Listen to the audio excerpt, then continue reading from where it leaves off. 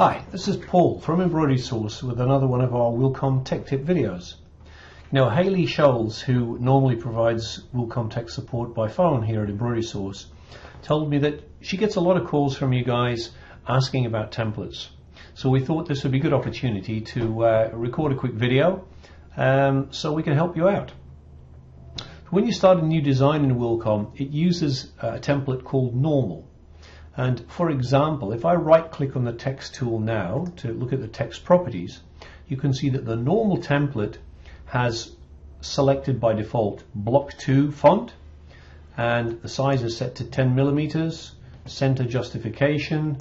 If I look up here on the top menu, I can see that satin stitch is selected, and if I right click on satin stitch, I can see that my satin stitch is set for auto spacing and the value is set at 90. Auto underlay is turned off, pull compensation is turned on, and if I right click on the pull compensation, you can see that it's set to the default value of 0.17. Okay?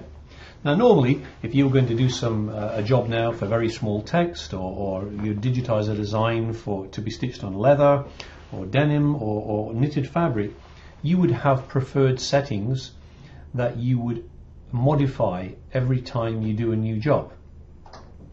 Templates allow me to basically change a whole bunch of settings very, very quickly. And I'll show you how we do it. Simply go to the File menu and I select New from Template.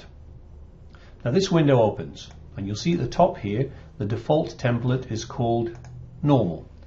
I'm going to change that to a template that I created before, which is called ES Block 4mm. You can give it any name you like. I select that, and the important thing here to note is you'll notice how auto fabric is not ticked. If you leave it ticked, Wilcom takes hold of certain settings, and you'll find that if you try to adjust them, they'll be grayed out. That's because when you use the auto fabric setting, the auto fabric setting takes control of certain things like pull compensation, stitch density, and it adjusts them automatically. So if you want to have manual control over these things, make sure you don't tick the auto fabric setting.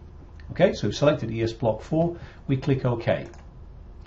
Now instantly you'll see my pull compensation value changed from 0.17 to 0.25 because that's the pull compensation I prefer to use with ES Block at small sizes.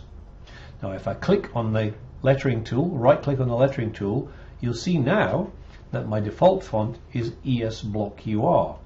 That's the special block font for use at very, very small sizes. And you can see the height is automatically set to 4 millimeters. And of course you can create templates.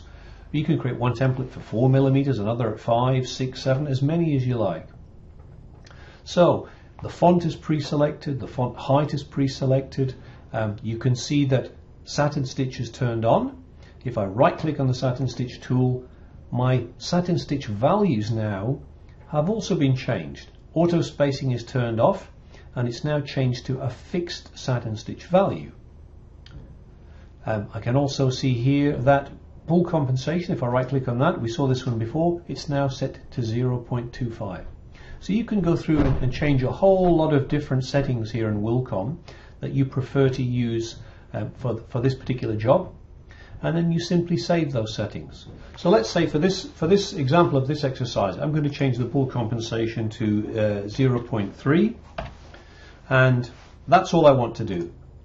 Now if I want to save this as a template, a new template, I simply go to the File menu and I drag down to where it says Save As, and then here in the Save As Type window I click here and scroll down to the bottom and you'll see the one at the very bottom is Wilcom EMB template. I click on that, and here in the window at the top I can see my 3 existing templates. There's the standard Wilcom Normal template, my ES Block 4 template, and another one I created called Tatami Fill.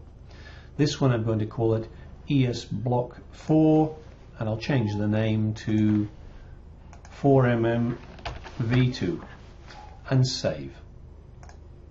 Okay, so that's already done, and you can see at the top of the window it says designing ES block 4mm version 2. Okay, so if I change back to open new from template and I go to ES block 4mm, is there. My pull compensation is 0.25. Once again, new from template, version 2, and instantly my pull compensation is changed to 0.3, as would all of the other settings that I had changed for my template.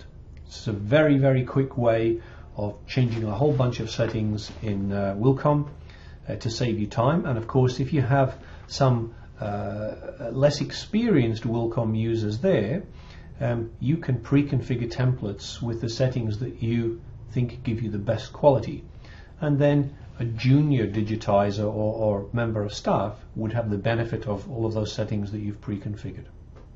Okay, thanks very much for your time. I hope you found this Wilcom Tech Tip video useful.